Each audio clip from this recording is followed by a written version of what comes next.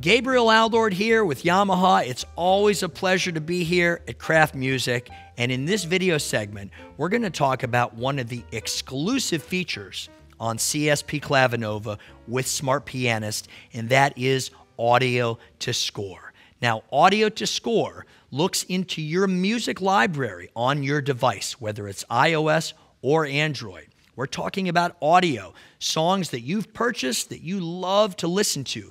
It analyzes that song and it creates a score or a chord chart. It is incredible, very cutting edge and high tech, and I'm going to show you how to do it right now.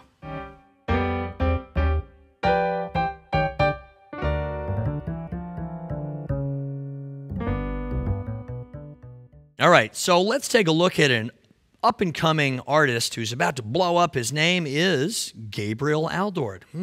Wow. Now, let's check out this song that he wrote called Ain't Gonna Forget My Keys. Now, this is a great little song that I wrote to launch the CSP Clavinova, and it's featured in one of the demos, in the demo section of Smart Pianist. So, if you guys blink, you're going to miss this. This is audio. This is not MIDI. This is in my music library. This might as well be Beatles or Elton John or Adele. You simply select the song,